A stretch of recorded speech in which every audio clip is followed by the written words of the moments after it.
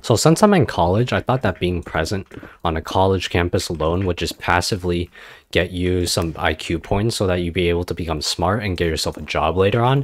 You know, I thought that's how colleges worked. It turns out that's not how colleges work at all. It's pretty much the opposite, really.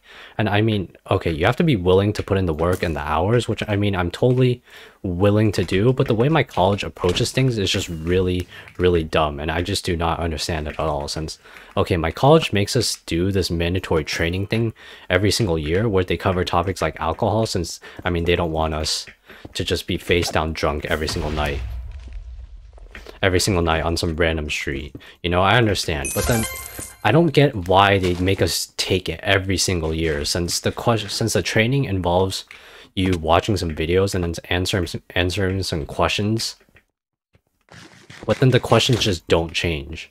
Literally, the questions have been the exact same for I don't know how long. You know, I figured that if you want someone to take something seriously, you'd probably put a little bit more thought and effort into how exactly you present it. You know, there's some serious topics in there, such as alcohol, because, you know, alcohol can lead to drunk driving, and drunk driving actually kills people. So, you know, you'd probably want people to take this kind of stuff seriously.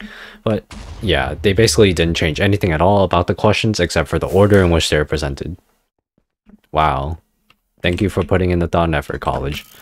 I mean, I purposely went out of my way to try and look for questions that may have been different. Wow, my teammate just died. But I purposely went out of my way to look for questions that may have been different from last year's. And I could not find a single question that was different at all. Literally, why?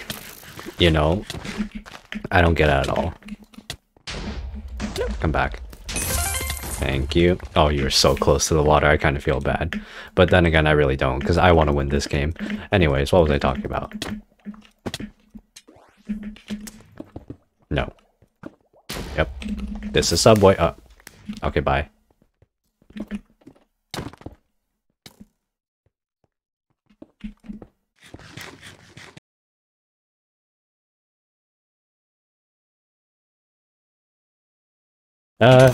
So yeah, the procedure basically is that we just have to end up watching a set of videos and then answer some questions afterwards related to the videos that we watched, so that we just prove that we didn't just mute the videos to go buy some chimichangas at the nearby 7-Eleven on the street corner, which, I mean, it's understandable and all that. I guess my college thought that they were being clever by being like, teehee, these guys have to actually watch the videos to get the answers for the questions.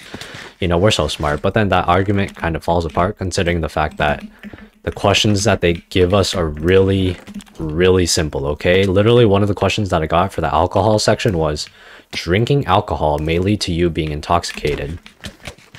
I'm not even joking. That was literally one of the questions that I got. Oh, you're not my teammate. Goodbye.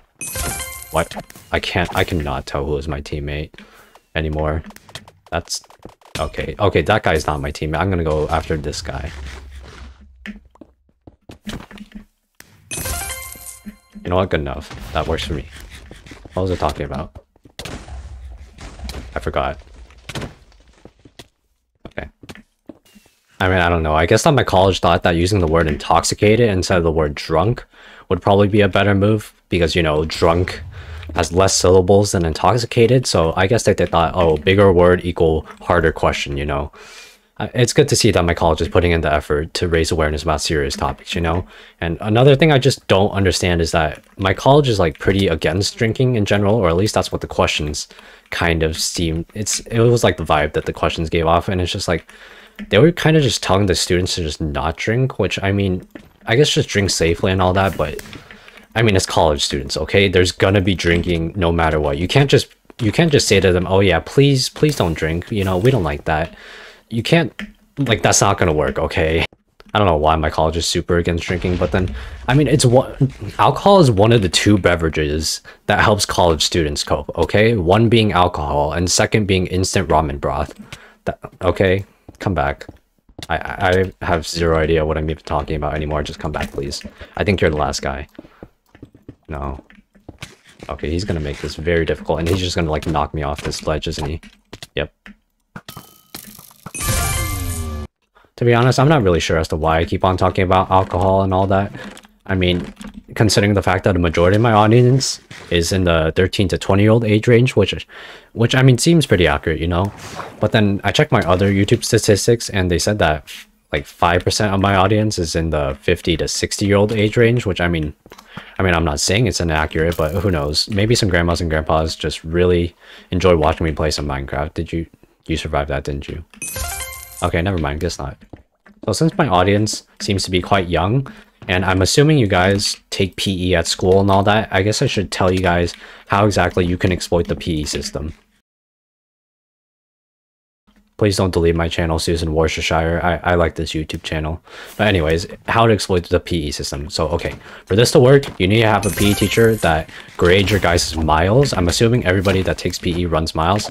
Who knows? Maybe it's different for other schools. I don't really know. I'm pretty sure that there are some other schools in the world. I think that's a fact. But anyways, what was I saying? Okay, that's right. PE, for your miles, your PE teacher needs to grade your miles based on how much you improve on them, not how fast you run, okay?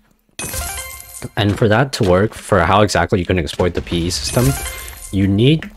Okay, so what you want to do is you need to set off a really, really poor first impression at the beginning of the year, okay? You need to get, like, the longer the mile run you get on your first one, the better, okay?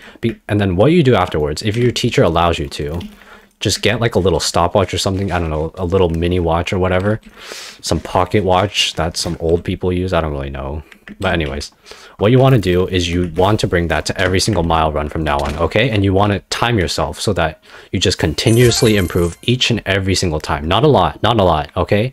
Maybe like 5 seconds. And then some other mile runs, you want to stagnate your growth a little bit, you know, go for maybe an improvement of maybe even like 1 second or 2 seconds, or just don't improve at all that day, you know, just be like, oh yeah, I have an off day and all that. Okay, I'm such a good person. I'm a very good role model. But anyways, I guess if I want to neutralize me being a bad person, I guess I should, you know, just tell you guys to exercise regularly as well, because I mean, exercise is pretty important in life. You know, you don't want to be, I mean, I know that we're gamers and all, and it's in our natural DNA, our biology and all that, to just sit, you know, sitting is probably one of our best hobbies. It's what we're best at. But then, okay, just exercise often, okay? Of course, if you don't want to exercise, that's totally fine, you know? Your outward appearance doesn't indicate who you are as a human being and all that. So yeah, I figured I should say this before I see my name as a hashtag on Twitter sidebar. Just please don't cancel me. Please don't turn me into hashtag. I don't put other people down based on their outward appearance. But yeah, anyways, if you guys like this video, make sure to leave a like and subscribe, and thanks for watching. Later.